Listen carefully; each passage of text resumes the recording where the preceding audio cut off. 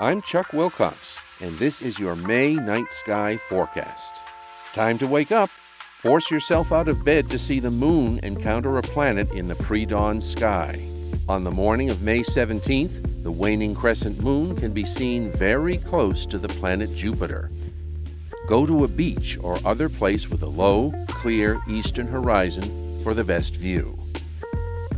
In fact, the moon will actually pass in front of the giant planet and block it.